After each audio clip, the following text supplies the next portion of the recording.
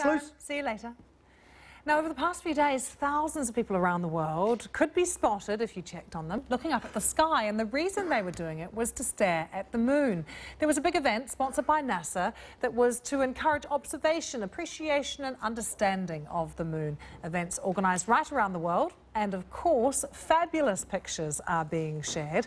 We're going to show you some of those in a moment. But first, let's speak to Tim Long, who is an astronomy enthusiast who organised a moon observing event in the southeast of England. How did it go, Tim?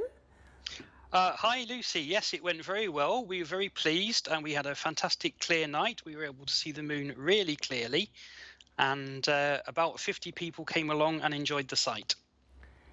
So the weather was good?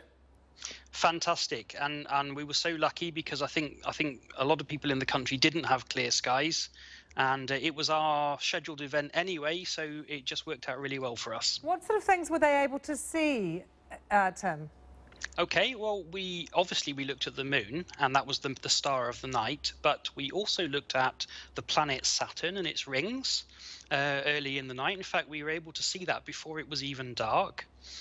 And then we looked at the Great Cluster in Hercules, also known as Messier Object 13, and that's a globular cluster, which is a big ball of stars bound by gravity.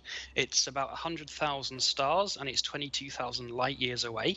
We can see it just fine with our telescope. But Tim, in terms of the moon, because it's so close to us, we can see so much detail of the moon. I think that means that people have a different kind of connection to it too. Absolutely, and astronomers have a bit of a love-hate relationship with the moon, because when the moon's out, it means you can't see much else. But on the other hand, you know, if you've never seen the moon through a big telescope, wow, it will absolutely knock your socks off. What do you think of the moon? Do you have a close connection to it? Is it something you enjoy looking up at?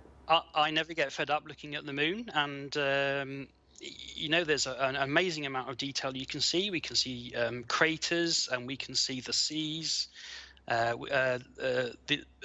Friday night, a particularly prominent crater was Ptolemaeus, and Sinus Medii, which I think in Latin means the bay in the middle, because it's right in the middle of the moon. And there's just all kinds of things you can see. Mountains. Particularly, Tim, for children, do you think being able to see the moon so clearly helps foster a kind of love and a passion for other things in the universe as well? I would hope so, and because it's such an easy object to see, anybody can look at it, even with just a simple pair of binoculars from their back garden. And if we can draw especially kids into astronomy and get them interested in science and nature that way, then that's a big win for us. Did you have some kids at your event?